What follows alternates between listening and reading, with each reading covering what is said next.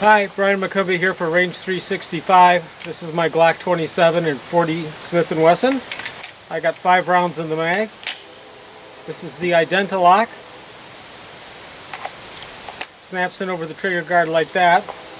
What I'm trying to figure out today is how fast I could shoot it if I really needed to get access to the pistol. Let's go.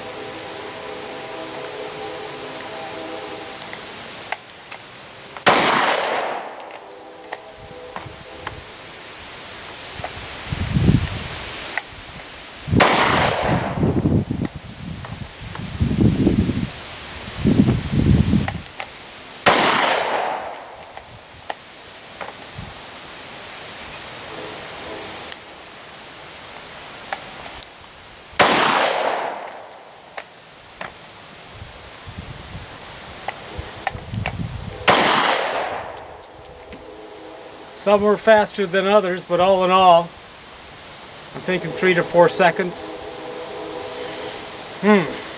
That's a little slow, I think. Great for kids though, they can't get to it. Unauthorized people, they can't use your pistol. If you have to use it in a hurry, I think you might want to look at a different option.